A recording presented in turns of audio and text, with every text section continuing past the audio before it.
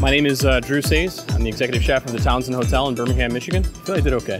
And I think you're going to get that answer from a lot of people. I think we did okay. We performed the way we practiced, and we put the food out the way we wanted, and it's up to the judges at this point. I think we did, I'll say, pretty well.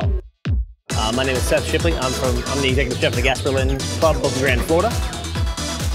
I got into competing. I graduated culinary school and went to the Greenbrier and did their apprenticeship program.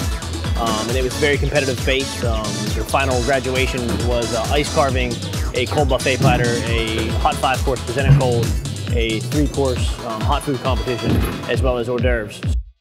Hi, I'm Jeremy Thummel from Pebble Beach, California, in Monterey. As a positive learning experience, for sure. I mean, the critique alone here has been just an eye-opener, and it makes me want to be more of a perfectionist. So it's been a great experience for me and my team, and it's been great. Hi, my name is Derek Davenport. I'm the executive chef for the chairman of the Joint Chiefs of Staff. Winning Chef of the Year for me will be a huge accommodation to military culinarians across the board. There's a lot of soldiers, sailors, airmen, and Marines out there who are fighting the fight and who are awesome cooks and chefs. What we do is important to our force, and to Napoleon said, an army rides on the stomach.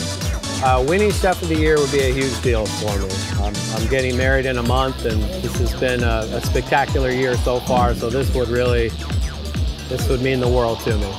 I think some of the ingredients I'd like to see used a little more is some of the offcuts. You know, it's been a big sort of resurgence in the industry to use a lot of the secondary cuts of meat and find a way to make them useful because of the cost of everything and the way things keeps going. I'd like to see a lot of chefs kind of go back more to basics. You know, I think we're getting really excited about molecular gastronomy and sous vide cooking and things like that, but I think we still need to pay respect to a lot of where we came from.